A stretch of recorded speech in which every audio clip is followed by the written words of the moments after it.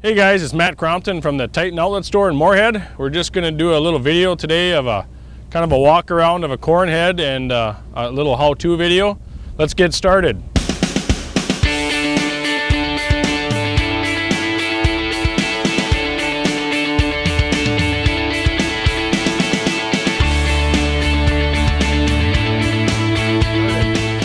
Today we got a 2008 2612 corn head. It's a 12-row 30. It's got the field tracker, everything on it. We're going to hook it up to an 8120 combine. So of course I got it lifted up and out of the bay area out there, or the lineup, and so of course you got her hooked up, and you want to get your lock up in here. Just watch your fingers. Go to the first notch there. And of course we know how important everything is for shields, so we got our drive shaft here, which is a 540 PTO drive shaft. You'll always want to make sure you got some JB80 with or something. Just helps get this drive shaft on there all the way until that lock collar locks. And you want to pull back on it. Show you what I'm talking about, just like that. And make sure that that comes off. And we got our single point hookup and our electrical. Have luck getting it hooked up right away,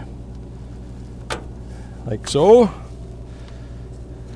The more we do with these, Evan always laughs because he says I'm a little slow at these, and of course your single point hydraulics, which is there. So there we got it. We got our drive shaft. Always want to make sure you got your safety chains on. You got our electrical or hydraulics, our drive shaft hooked up. Of course we got one on the other side we'll go to. We'll walk in front. Just gives you a good idea of what the corn head looks like. We got poly snouts, steel auger, a nice looking corn head. It's going to be a really wonderful harvest, we're hoping. We had really nice weather. Once again, it's a dual drive, so go to the other side of the machine and see how lucky we get on this one. You'll always want to make sure you get them nice and greased up or lubed up, however you want to talk about it. You hear that click, it's locked in. And make sure our chains are on. And there we got it. So now we got our corn head hooked up. So we'll get back out here and we'll talk a little thing about the corn head itself.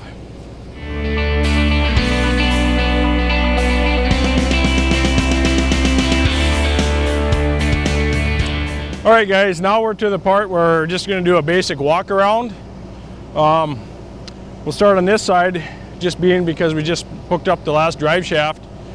Here you got your main gearbox, and of course at the outlet store we do get used pieces, so you will see things like this where it's had a hole, it's been welded. So you always want to make sure that you don't see any oil, it's dry. That's a good indicator.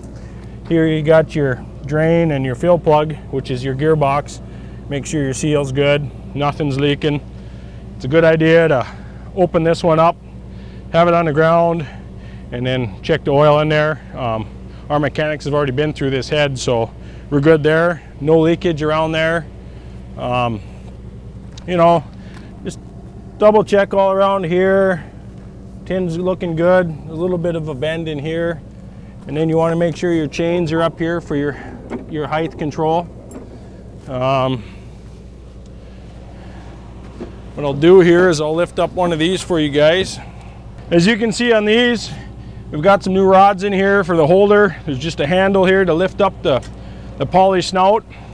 This way you can check all your gathering chains, your sprockets, make sure they're not really rounded off. You have your adjustment here for tightness. Here is for your drawing a blank right now, but this is your lockout, lock in for your hydraulic deck plates. Just make sure that they're moving freely.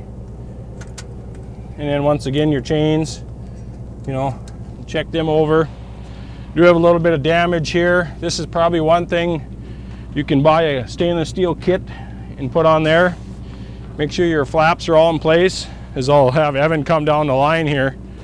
You want to make sure all your rubber flaps are in to catch all them extra cobs that are coming out. And then as we walk down, you know, we got our center one here. Make sure the chain's hooked up on that one again. And as we can see here, there's a good picture of our knife rolls. There's a nice, you know, it's about the right gap. Got a little bit of wear on there, typical wear for a corn head.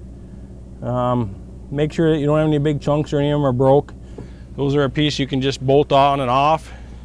Make sure your steel snouts are good. Nothing's, you know, bent or broke, missing there. Here again, this is a piece here where, you know, this is something I would highly consider is, you know, make sure that gap is very limited. As we all know, a little loss can add up to be a lot of money. So this is something where I'd probably replace both of these. You know, cobs can just come out of here pretty good. I got a couple little dents up in the auger, but nothing's rubbing on the floor. Right now, what I'm gonna do is I'm gonna crawl up into the cab. I'm gonna raise it up, lock it, and then come back down and we'll go through a couple other things. So, once again, guys, you know, we always preach safety, so take your time, make sure you go down the ladder the right way. Don't have a lot of mud on there. Put your lock in place, your cylinder stop. It's very important. We never want to hear of anybody getting crushed or anything. This particular head has the flaps back here. You know, make sure they're intact. Once again, we got everything hooked up here. Make sure your flashers are working, because I know, you know, during the corn season, they're not as easy to unhook, so a lot of guys run down the road. Always make sure your flashers are working, guys. Once again, it's a dual drive, so you got another gearbox here. This one's really good shape, no leaks, nothing like that. As you can see, the nice silicone underneath here. And then we get into our knives here. We'll keep our distance as always, but so you got your knife rolls, which are right here, and then you have an additional knives, chopper as I call it, a chopping head. So you want to make sure that, you know, they're free spinning. All the knives look good. Check where your bearings are. Go up and down. Make sure you don't have a lot of free play. Otherwise, you're going to have to replace your bearings. Look down the row. Make sure all your knives are clear. All the rubber is intact. Gathering chains. And we'll just kind of walk out here and just kind of go down the row. And, you know, a good idea is before you start it up is just make sure that all the knives are free and that they're going to spin. You don't want to be underneath these heads any more than you have to, but just make sure that everything's loose. And like I said, that you got grease in those things, and they're adjustable. They are adjustable as far as not the knives themselves, but just make sure that your knife rolls have the same distance, same gap. Make sure your chains, give them a good oil bath, cleaned up, shined up. Okay guys, so that kind of wraps up our walk around and how-to video, basically hooking up the corn head and then what to check on a particular Case IH head like this. It really doesn't matter what type of head you have on it. The basics are the gathering chains, knives, gearboxes. Make sure to polish snouts, your auger, all that stuff is in place, because the most important thing is the safety. And we want to make sure that you guys are always, you know, pushing for safety. So once again, behind me is the corn head that we talked about today, 12 row, 2612 corn head, 2008 model. Doesn't matter what the year is. They all have the basic concepts. Is make sure you do all these things, check the things over. The better the head is prepared and done right, the more you're going to get out of it, the more efficient you're going to be, the more money you're going to save. So wrapping up today, I just want to thank you guys for watching one of our another how-to or walk-around videos. This one being kind of the main one of the year, with the corn crop the way, you know, corn's been the last few years. This is going to be a great harvest this year. Hopefully you guys have an outstanding crop. Once again, I just urge the safety. I hope you guys have first of all, a safe and wonderful harvest. And thanks again for watching this video.